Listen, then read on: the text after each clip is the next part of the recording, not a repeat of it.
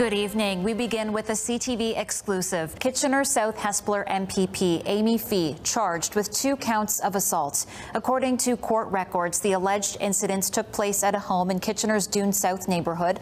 CTV's Nicole Lampa is at the Kitchener courthouse. Nicole.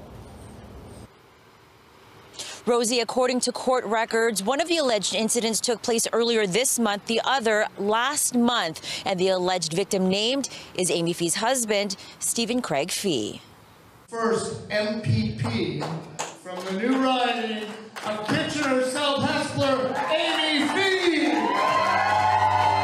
A year and a half ago, she won a seat as a member of provincial parliament. Now Amy Fee is facing criminal allegations. According to court documents, police arrested Fee on October 8th. She was charged with 2 counts of assaulting her husband with a weapon. The first weapon was allegedly a cell phone, the second a box lid. Sources tell CTV the charges stem from arguments as she was attempting to leave their home and she was self-hospitalized for trauma. In a statement to CTV, Fee says her 20-year marriage is over. There's no question the last year has been a year of tremendous personal struggle. I have been seeking professional counseling and embracing an opportunity to start a fresh life, focusing on my children, my family, and of course, my constituency. I look forward to continuing to work with any investigative authorities. Brennan Smart is Fee's lawyer, who says police did an investigation on the night of the last incident.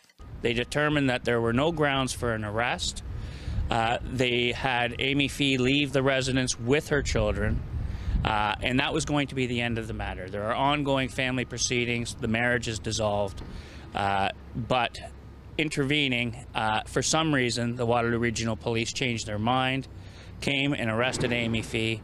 Fee has become well known for her support of the provincial government's autism funding program. She was named the parliamentary assistant to the Minister of Children's Services. The deputy House leader tells CTV Amy Fee is a very important member of our team. We support her and will continue to support her through this difficult time.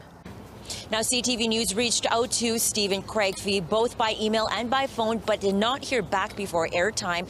The allegations against Fee have not been tested in court. Her next court date is on November 7th. Rosie.